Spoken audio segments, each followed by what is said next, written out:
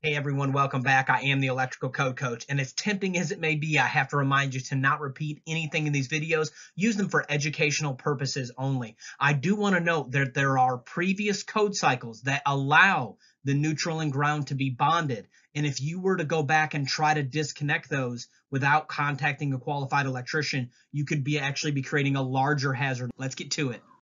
All right, y'all. Today we're learning about when and why to separate grounds and neutrals. I feel like this is one of the most misunderstood and just underappreciated parts of the code. So hopefully I'll bring clarification very quickly today. I don't want to waste any of your time. So first, let's learn about when. When do we separate grounds and neutrals? Let's go ahead and take a look at it.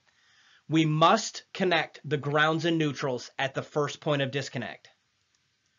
We must separate grounds and neutrals at every other point in a standard electrical system. We must connect the grounds and neutrals at the first point of disconnect, and we must separate grounds and neutrals at every other point in a standard electrical system. All right, let's go ahead and take a look at a couple real life scenarios. So let's imagine that we installed this new meter out here. It's a meter only. And then we went back to back and we installed a regular electrical panel. Pretty standard setup. Well, this would actually be our first point of disconnect, and we must connect all the grounds and neutrals in this panel. I've taught you in previous videos how to bond the can and establish that connection, and that's called your main bonding jumper. Remember, it was the green ground screw that you screw in, or sometimes it's actually a bonding strap that goes in these panels, and that connects the grounds and the neutrals together and also to the can. Now let's look at another scenario. Let's imagine that you put a meter disconnect combo like this. Now this would actually be our first point of disconnect, and we must connect all of the grounds and neutrals together at this point and at this point only. And let's imagine we come into the house and we install our standard electrical panel or our commercial building, it doesn't matter. At this point, this would be our second point of disconnect, and any point past that first point is considered what we call in the field a subpanel. And every point in an electrical system past the first point of disconnect, we must separate grounds and neutrals.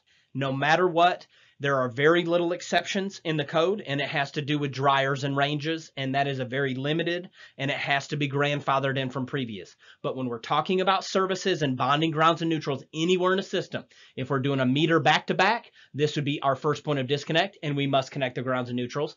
If this is a meter disconnect combo, or if you have another disconnect outside underneath your meter, then this would be your first point of disconnect, and you must connect grounds and neutrals. And at this point, and at every point past that, you must disconnect the grounds and neutral connection.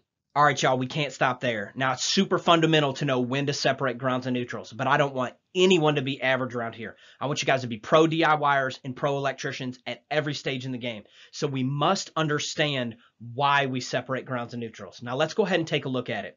We've been told our whole life that current takes the path of least resistance. Okay, and that has some truth to it, but the truth is that electrical current can take any and all paths back to the source that it is connected to, and it'll take any and all paths. Now, the lion's share may go on the path of least resistance, but as the scenarios that we're getting ready to unfold, the wire may not be the path of least resistance. There may be another component in the system that's offering a whole lot less resistance, and the current can actually flow on it. Now, let's take a look at this scenario here. Let's imagine that we have this meter disconnect combo right here, and this is our panel inside the building. And we ran a piece of rigid metal conduit in between it, okay? And we ran our two hots, our neutral, and our ground over to our panel. And let's imagine at first that we did connect the grounds and neutrals here, and we did separate the grounds and neutrals here. Everything's good. This is a proper system as far as this goes. Now let's take a look, and let's imagine we've ran some wire out of this panel. Pretty standard. And let's say out of this circuit, we head out.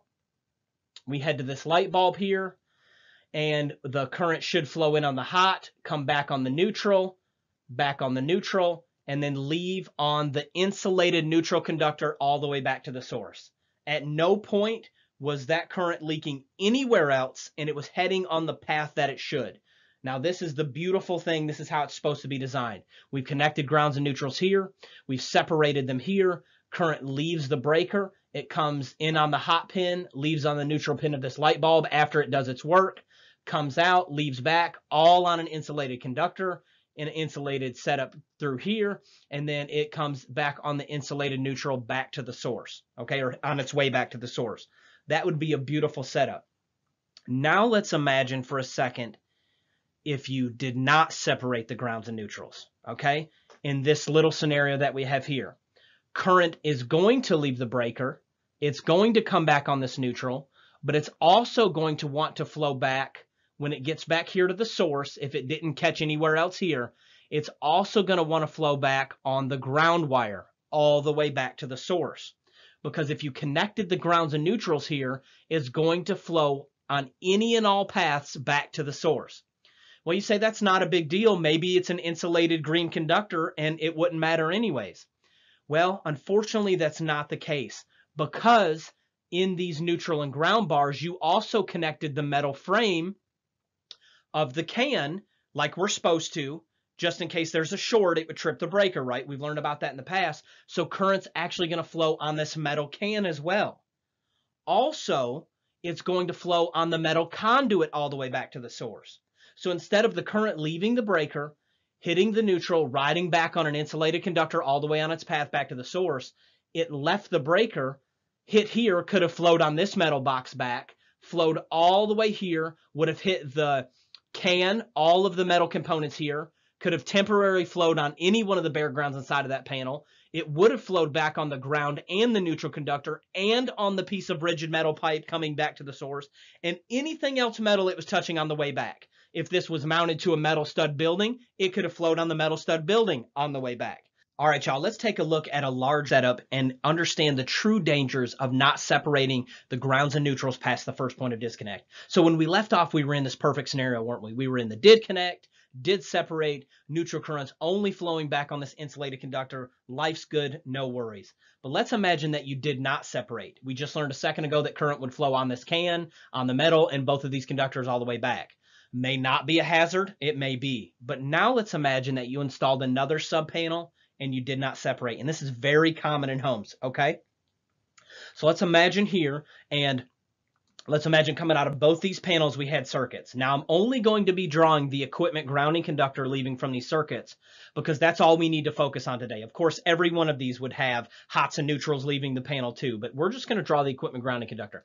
So let's imagine we come out of this panel, and we come over, we come down, we're going to have receptacles and potentially lighting on this circuit. That's a metal lighting fixture, okay? And let's say we came out of this panel, we came down, we also had receptacles, and we came over to a refrigerator. Pretty standard situation. Now, every circuit that leaves this panel is going to have an equipment grounding conductor coming with it in modern wiring and in lots of old wiring. And all of these ground connections are likely going to be bare conductor, and they're going to be touching multiple metal points all over your system. These two circuits could have their grounds connected somewhere downstream, and these two circuits could have their, circuits connected downstream, the grounds, and these two here. So these could be multiple interconnected, and actually that's what we want. We want all of the grounds in the entire system to be interconnected very well, so if there's a fault anywhere in the system, it's going to quickly clear the fault. But let's imagine we come out of here, and we have the ground wire coming over here to our dryer. All right, now here the stage is set. This is a pretty typical house, and we're ready to go. Now, at a minimum, if we did not separate here and here, okay, the issue would be at a minimum, we would have from all of these circuits here and all of these circuits here, the current would flow back on this metal can, on this ground conductor, this neutral conductor, this metal pipe, this metal can, these two conductors here, and this metal conduit at a minimum, and every other thing that they touched and connected with metallically, okay, on the grounds, meaning any of these grounds that went out from this panel, anything that they touched, if it was in between that point and the source, it would flow on, could potentially flow on all of those back, okay? And that is like the best case scenario. The reality of it is that current's going to flow potentially on any and all metal components and conductors on the way back to the source. Every single one of them, including the shell of your refrigerator, including the shell of your chandelier, all of these bare ground wires and everything they touch in between, you could have current flowing on it, okay? Measurable current flowing on it, okay? And this is just super important. This also includes our metal bathtubs, metal showers, metal water piping, and every single thing in between we could have current flowing on it. That's why it's super important that we separate grounds and neutrals. All right, y'all, I hope you guys really enjoyed today's video, and I hope you have a full understanding of when and why to separate grounds and neutrals. Just remember that we must connect grounds and neutrals at the first point of disconnect only, and we must separate grounds and neutrals at every other point in a standard electrical system. I am the Electrical Code Coach. I'm here to help you in any way that I can. You can email me at electricalcodecoach@gmail.com. Let's get to it.